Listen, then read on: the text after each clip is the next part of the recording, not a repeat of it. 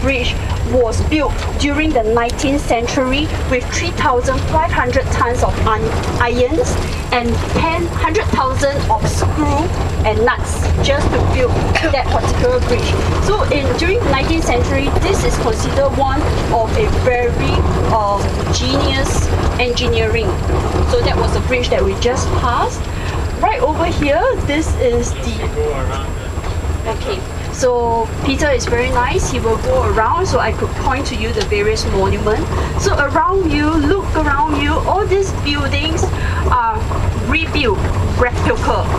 During the World War II, this entire area was destroyed. None of these are from then, but every single building and architecture is actually based on those days. It was rebuilt after World War II. They did not spare a single cent of renovation. They built back the original German Baroque style architecture. So now do you understand why I love this place so much? It's actually beautiful. Can you see this little crown here on your right? Okay, this is the back of the building.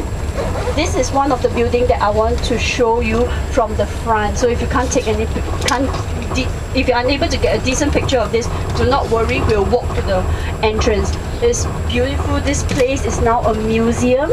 It is called the Zinger. It's called Dresden Zinger.